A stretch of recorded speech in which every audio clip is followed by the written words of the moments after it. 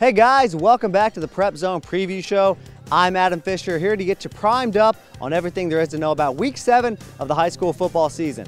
That's right, it's week 7. I know it doesn't feel like it, but we're past the halfway point. Only 5 Friday nights left in the 2017 regular season, including this week. Now, it's kind of a slow week in terms of quantity. Only 5 games on Friday nights in Collier County. We do have one Thursday game to watch out for, but in terms of quality, watch out. We've got 4 huge county matchups and another matchup including a undefeated St. John Newman team. So let's get into it. Here are 3 games to watch on Friday. First up, we've got Immokalee at Palmetto Ridge and one of the most highly anticipated games of the year, at least at the beginning of the season. Now that expectations have tempered a bit with news that DeMarcus Townsend has torn his ACL and Palmetto Ridge's star running back is out for the season. Of course, the Bears still have quarterback Jaquez Carter who can electrify and light up the scoreboard. Immokalee's offense can do that as well. They're loaded with weapons. They've got 49 points per game this season. Of course, the Palmetto Ridge defense held Naples to 29 points last week, so we'll see if they can do it again. Game number 2, we've got the Catfish Bowl between the Barron Collier Cougars, who are cats, and the Gulf Coast Sharks, who are fish. So it's the Catfish Bowl. It's been a rivalry since 1998 when Gulf Coast High School opened and took with it half of Barron Collier's student population. That makes this the 20th Catfish Bowl. Barron Collier has a 16-3 edge. However, Gulf Coast won last year on Barron Collier's field, and the Cougars are looking for revenge. In our third game, our game of the week, another rivalry, the oldest continually running rivalry in Collier County. It's the Coconut Bowl. It's Lely at Naples. This game started in 1974 when Lely was still taking classes at Naples High School. It's the 2 oldest schools in Naples. They've been meeting every year since Lely has been open, and Naples has a 28-15 lead in the series. Now Lely comes in at 0-4 at Naples, which is 2-1. And for more on this matchup, let's talk to Trojans head coach Fritz Jaquez. Fritz, you guys, rough season so far. You're 0-4, but you've shown some improvement. Looked good at times against Dunbar. Just what are you saying to your kids to kind of keep them up, get them on track after starting 0-4? Oh, we just got to work every day, work hard every day, you know, compete every day, try to get better every day, and that's what the kids are trying to do.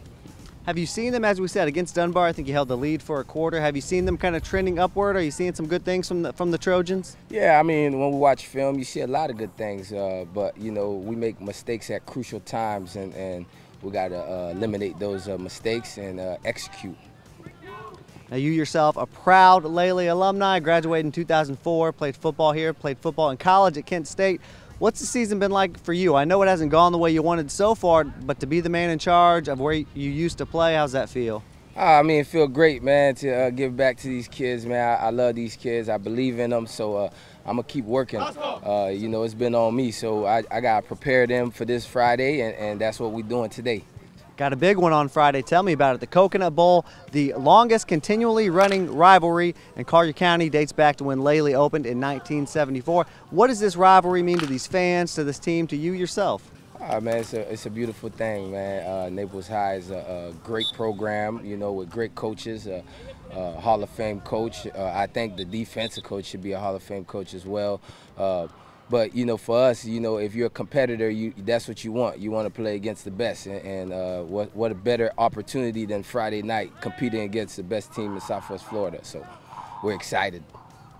With our player spotlight, I'm here with Lely safety Hakeem Dierte. Now, Hakeem, it's been kind of a rough season, a rough start to the season for the Trojans. However, you guys have shown some flashes of brilliance in certain games. Just 0-4, how are you guys staying positive and moving forward in spite of that?